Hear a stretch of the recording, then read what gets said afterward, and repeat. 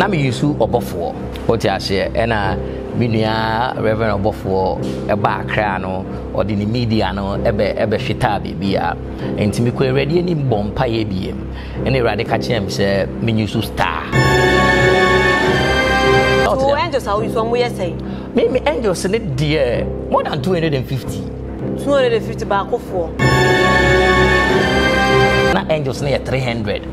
What did they make an answer? 85 the baby na media there media mama back. They be I'm talking with power. Na ya tete so obofour ni bi ebi omu tie 4 bi mu tie 3 bi o krampo na ni tie 8 tia ni pedwa so krampo no enye nipa na wonya angels bebrebe sei no wo de ne sa na bi tie oh me angels back 50 a omu nyina omu ti nyina enye ni peti no ye de omu ti ye de mboa can a toy car ebetima fa wa fi aboshi ha akola pass it can work. But we have toy cars. Ye toman koda. Ye di dada home.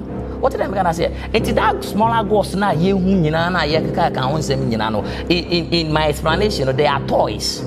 What did I make? Yes, they are toys. Obi wa neni mbone dwe.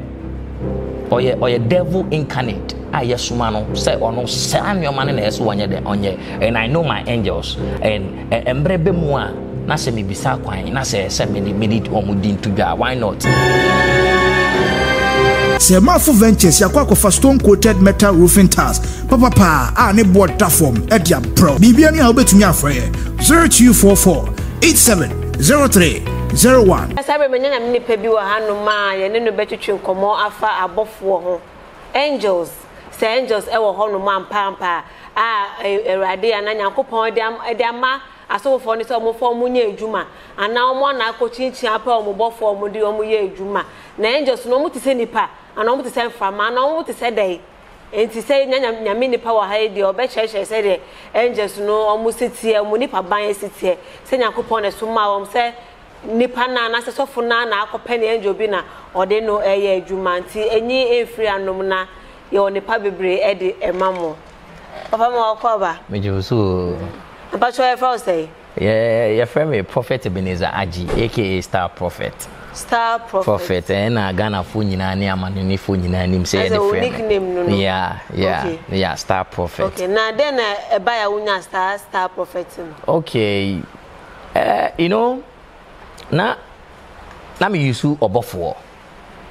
What you say and minia Reverend obofour eba akra no or the media no ebe hweta bibia enti me ko ready ni bompa ye biem ene rade ka chem say me use star na say na wo obofour no e wo ho asa na eye Reverend obofour so eba yeah oh say we've been in the ministry for long yeah nyame djuma na che be Efie saying oh say let's say almost 15 to 17 years in here, getting to 18, 17 years in here, we've been to the prophetic ministry and healing. So to the American any soon okay. And you want to say you know the media count a lot. Say with the media ni jumana ama amansan at one cantem what the American say so what you say you know me nu be use obofour na that time your friend asante man obofour you know e ma me to any bompa yesterday Safwe Rade and o ma me different name and a friend Star Prophet no enti Ghana ha obi ani wa the Star Prophet who so be the Star Prophet and who say we wa no one that's where we are what the American say imitation a fake what the American say yeah enti that is enti Star Prophet no was starting in Juma Beye say usi be 15 18 years yeah na sa no wonam na Yakopon etu ne safra wa na say umami bia na una nebi na edi sofo na wo so abayinrete okay me dia no sa na me student na me school ni me call Kwando Technical Institute okay what the American say and na me pe business me de me sa so bibie mu a faster this guy then eba enti na me focus nyina was business and I say me ndumtini and I say me lawyer and I say politician so to the American share enti me ne shatawale kwa share o stages bebre children's park those times a check na say na enyom to na obeto na ye shatawale mu de ni bia so gospel cry debi enti no school mu won say school SU in esa ne o ma pensa ne sa ne o ma no enti yeah seniors no those times I'm sure you know seniors no sometimes you know omo ba be higher see en call ne ade enti me de na me pesa de en pokra enti one day and a senior ba ko say there be say me yeden me kobi enti me di na chi call ya no I was very touched and ajo me ba ya no me da deeper na enwema me hu ye de enye easy enti from then on me de me home a Christo that moment yes from then because me die no deeper you know die me hu ye no abofour e ba me die mu any Christo e ba me die ne me be kasa ye no enti me hu say no in this life no say what ase a what ase ma Christo so what the make na say so me de me kra ne me bibia e bo afori am ono Nyankopon Christo ne say me de be ye na ejuma 7 ho abo bia onam or how many manemu a spiritual things but just what the American say yeah and that is how I buy ya menya Nyankopon and I say I've become a born again Christian me follow the ministries be broom pempen so yeah you were high yeah enti kopim se Nyankopon to ne safro now you ruffian guy that moment you know enti no say Nyankopon fra wo no now like who feel say so be jai wo ruffian nema no abedi nyame achi na easy man who say the call of God is feeling.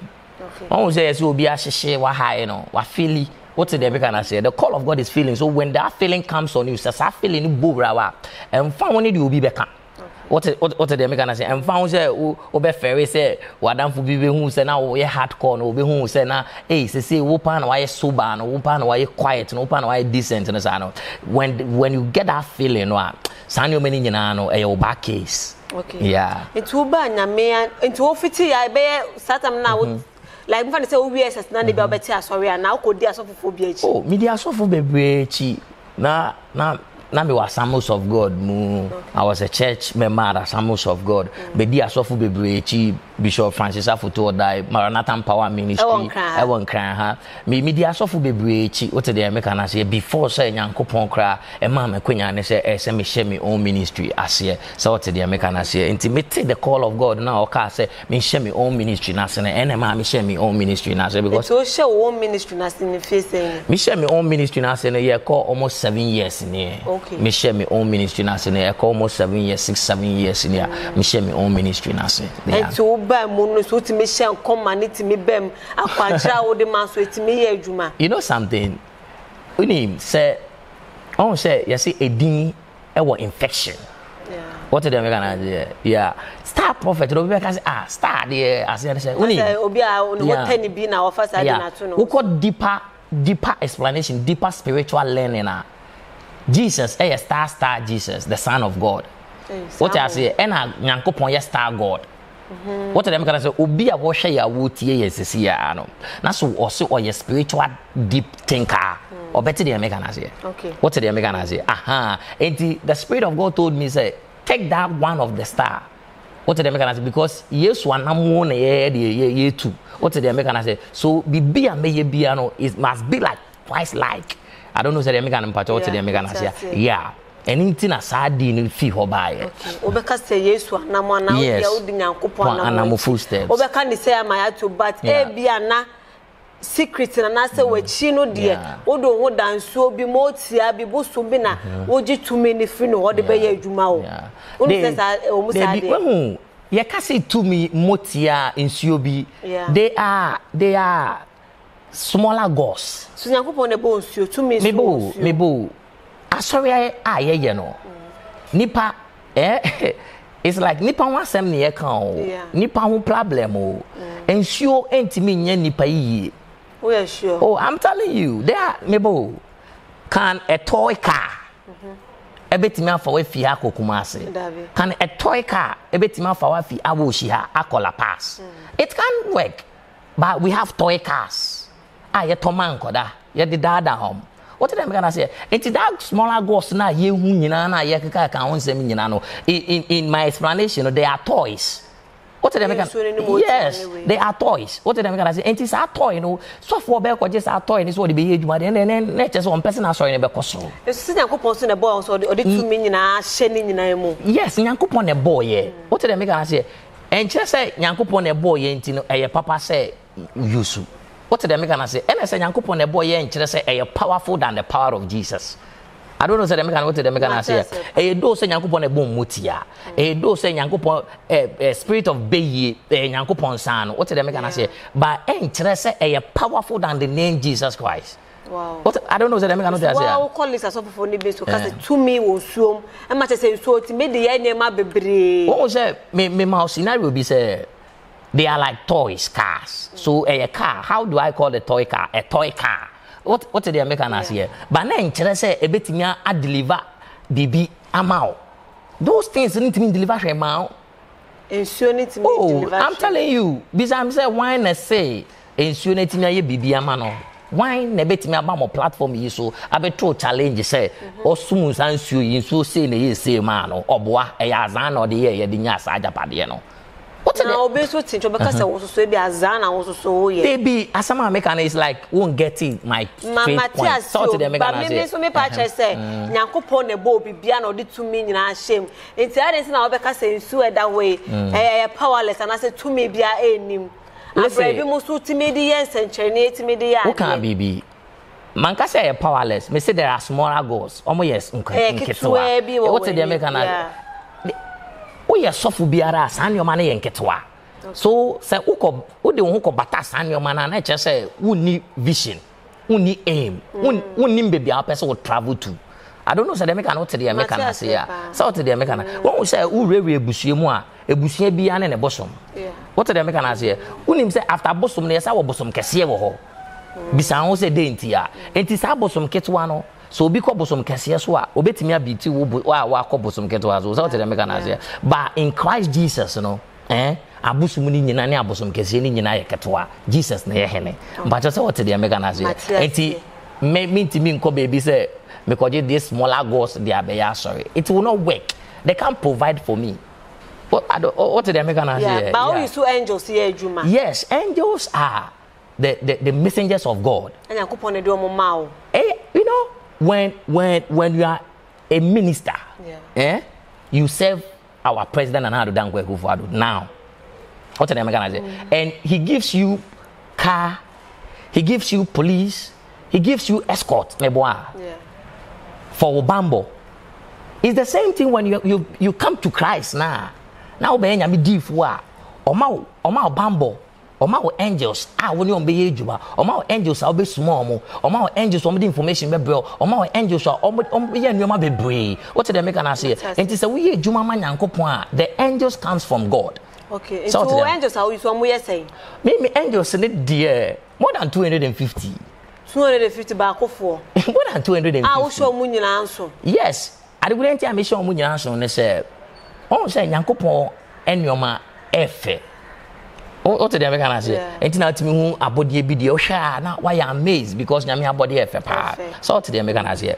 And sometimes you know angels ni be bad. They come with saint. Enti saint you meet saint here meaning say angel we never. Saint be to say. Oh, saint be to say let's say metwa me perfume me use so no metwa me feeling around pe na say one of the angel is here. What the American say? And that angel is an angel of protection.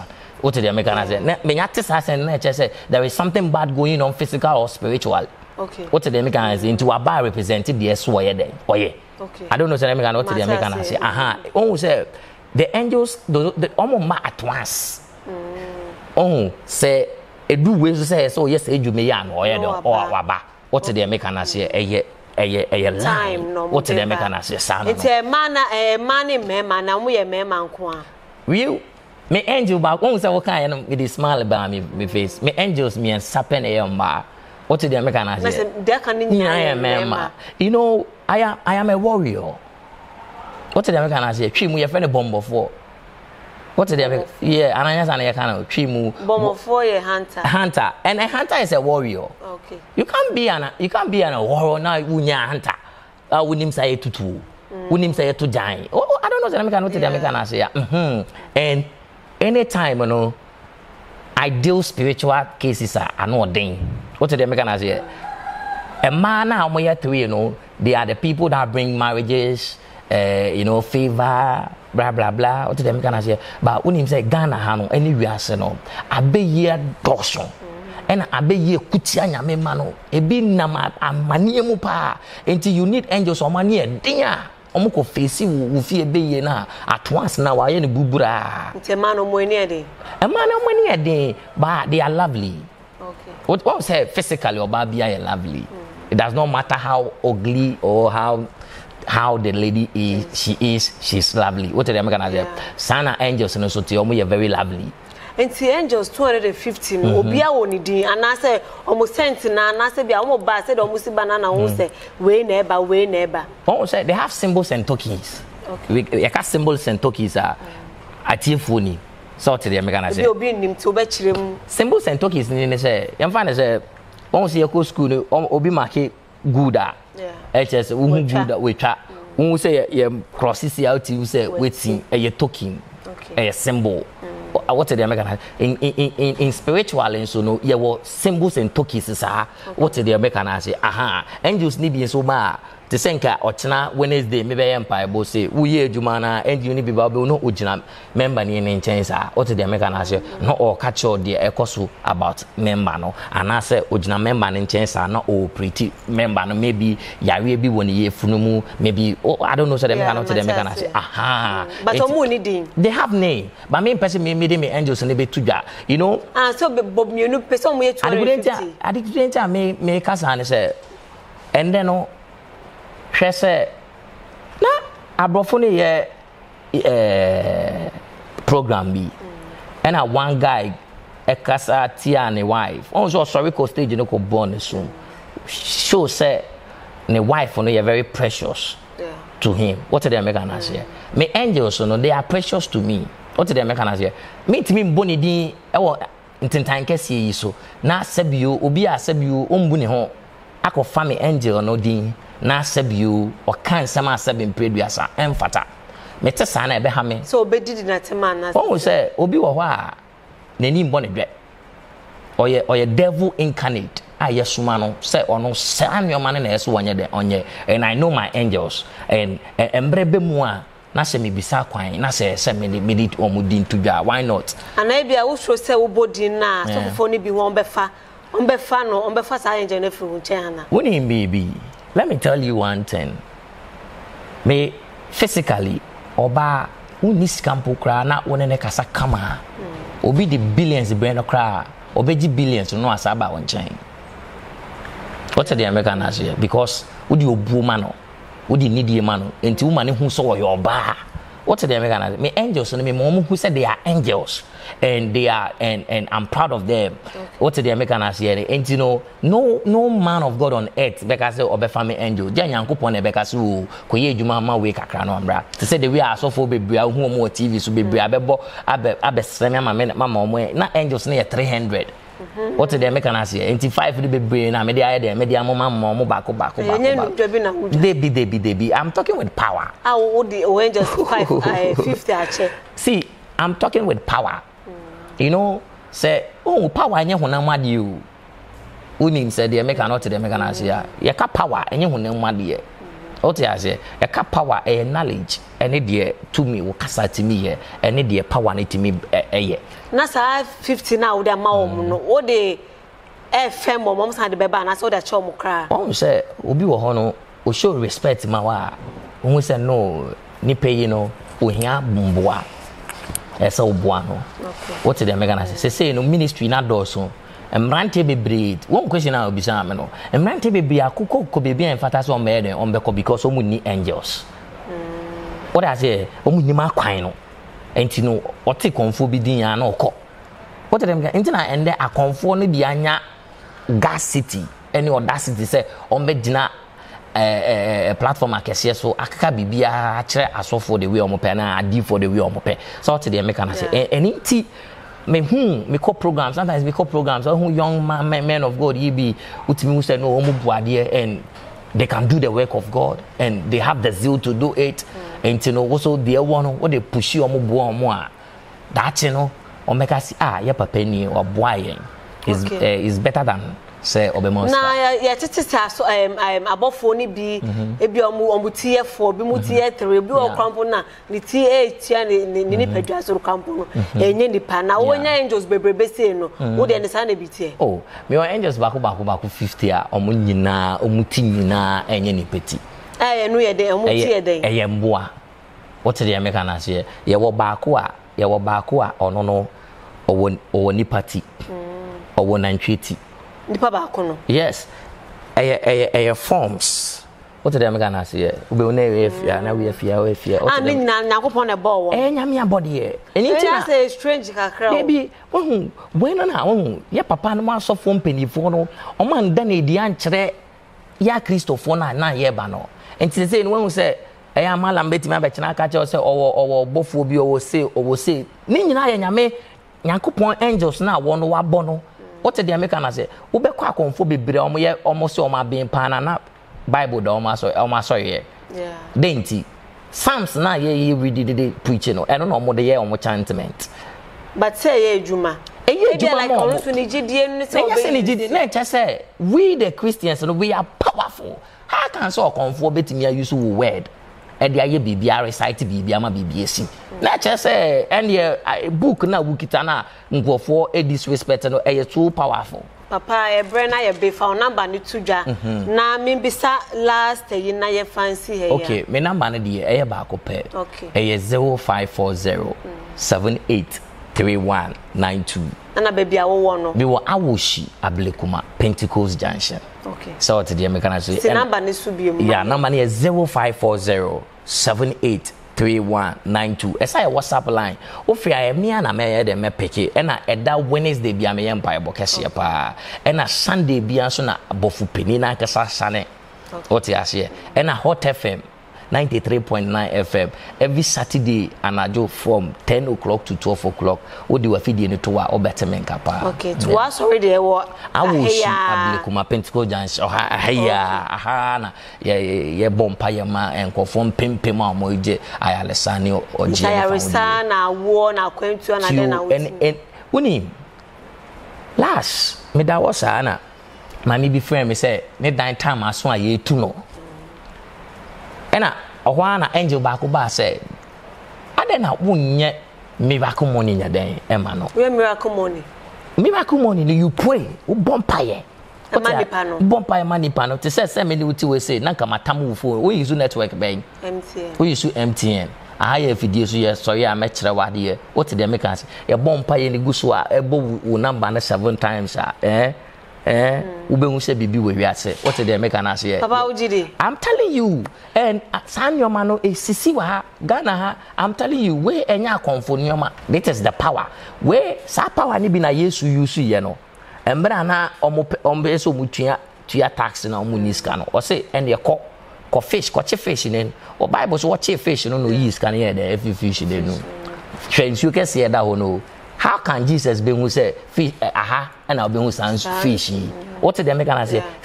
Same thing as Jesus first miracle be and say obo bompa ye ebo egunsuo so mansuo dane wine the what did they make an say? Esa bompa ye ma pa no eye bebre. What did they make he command? Bible said with the power he has given it to us, we can command what is not there to be there. Okay. Papa Brena ye be anu me Efie Nsem TV. Me dey na question to harmony makramo.